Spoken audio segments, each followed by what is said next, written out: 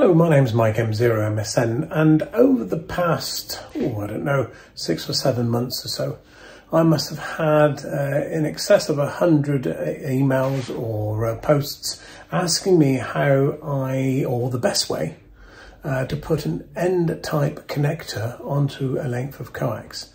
Now, I don't think there's any particular way or best way of doing it, but this is the way that I do it.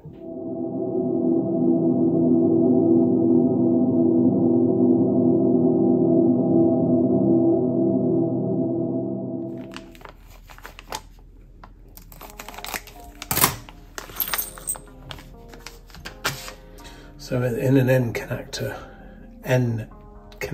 or N-type connector, we have a few components, as you can see.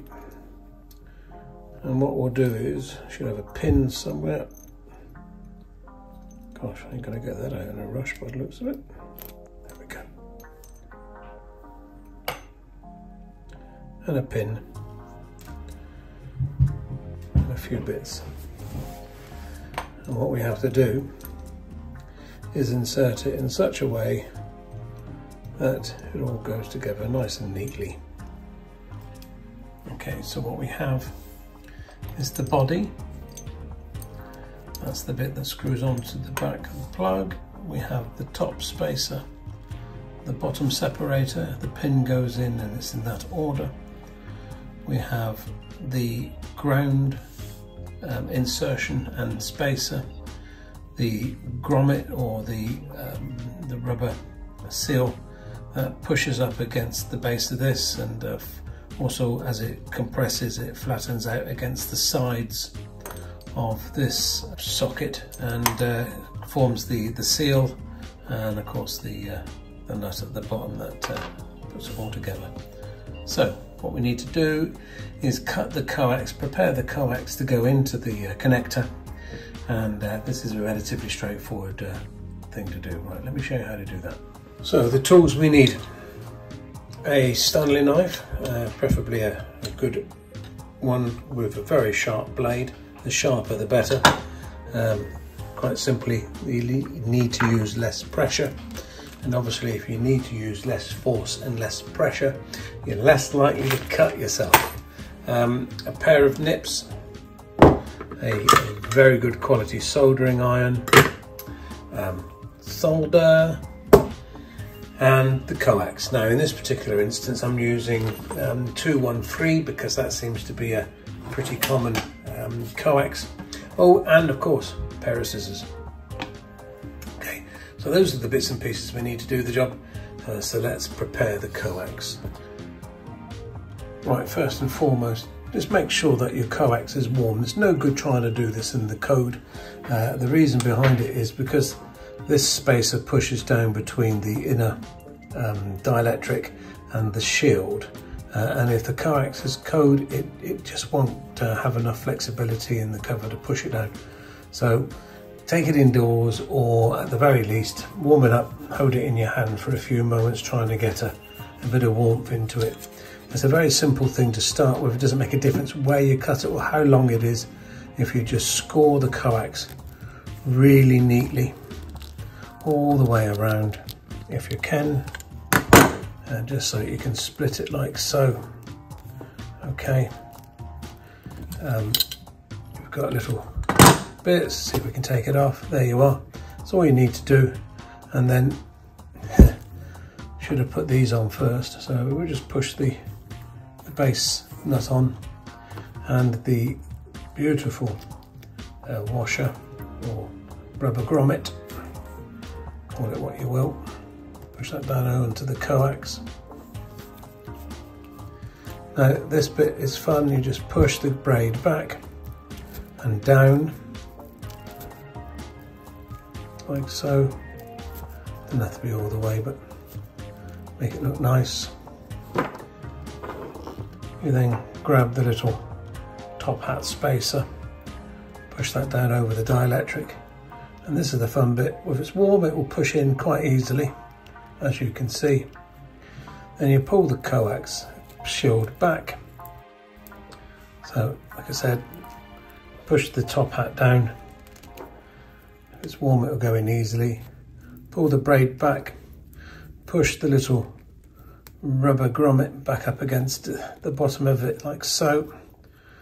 Pull it down over the rubber a little bit. This is where a nice pair of scissors is involved. You just basically cut the, don't have to be too neat about this. You're just literally cutting it so that it's on the spare is cut off. See if I can turn this around because it's not too easy to do behind the camera.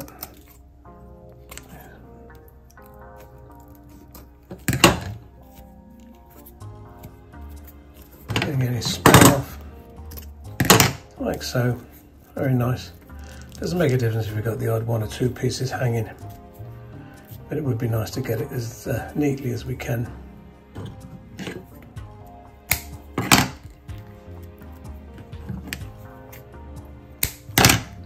There you go. It's good to have the odd piece hanging as neatly as we can. Now this is where it's important to have the real sharp Stanley knife, because here is where we're going to use the top hat itself as the guide and just push in nice and gently all the way around.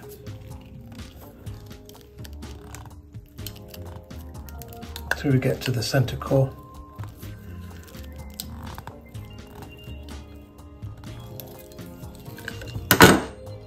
There we go. Get that. Should just pull off nice and neatly. Okay, that's cool. So there's an ever so slightly small, I don't know if we can see this, lip, but it is a real, about 1 millimeter at the most, lip just above the top hat. And at this point we need to get the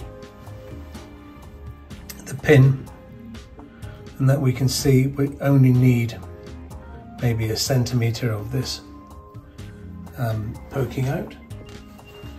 So again, with our side cutters or snips, get 1 centimeter, neatly cut it off.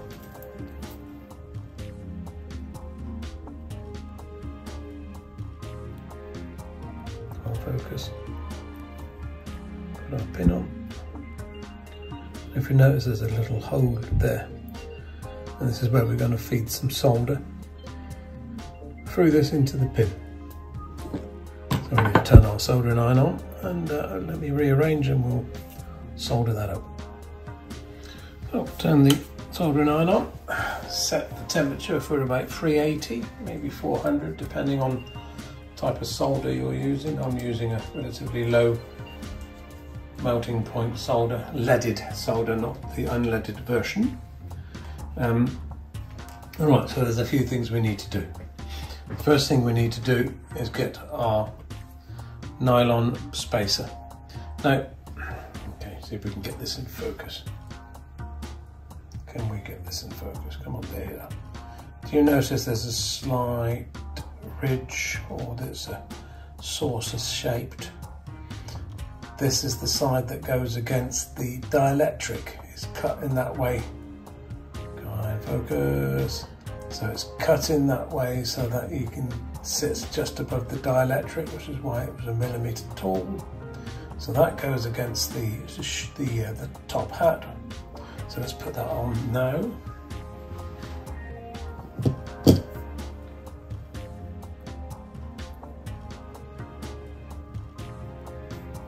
Then the pin,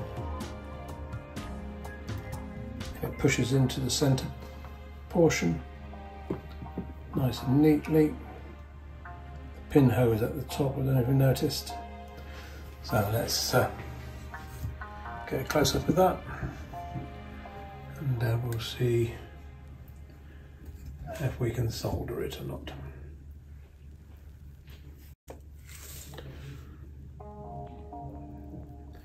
I might just tin the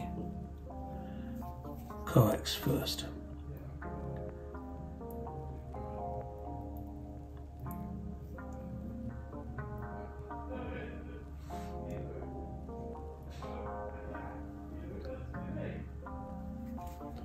It might help with soldering.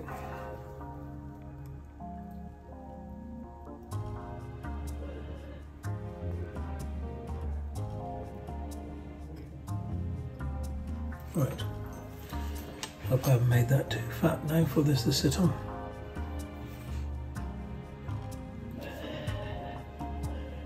No, this seems to have not helped at all, so not to cause any problems. But there's our little hole. And what we're literally trying to do is heat that up to the point where it's nice and hot, and just drop some solder into it.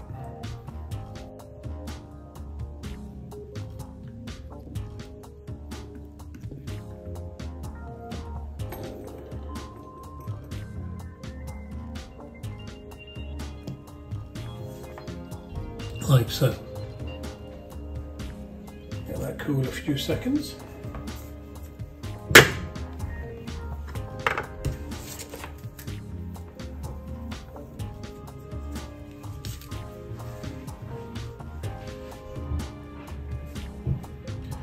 What we'll do then, once it's cool enough, which it is, it won't come off, that's good. So this one has got an indent just in the top. I don't know if that's viewable or not. And what we do is we put that over the other side like so, and that pushes over the top of the soldering hoe and all the rest of the bits and pieces. And then this hoe assembly, let's come back out again. So this whole assembly now fits inside this, so it gets pushed in.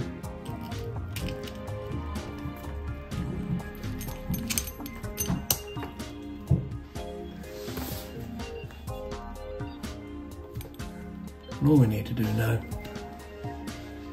is get the bottom nut, which is fallen way down the coax.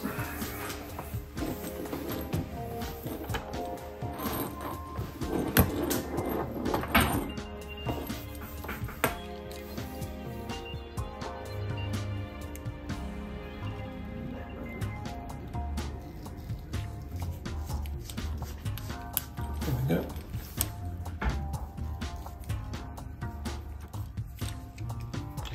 So what we do now is get the spanners on it and just tighten it up, and there we go. All done and dusted. All we need now is to test it to make sure it's not shorted. So we'll test the continuity.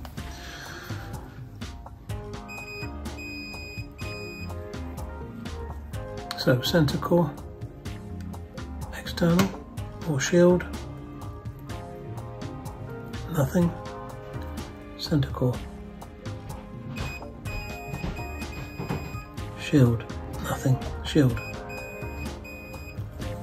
So that's perfect.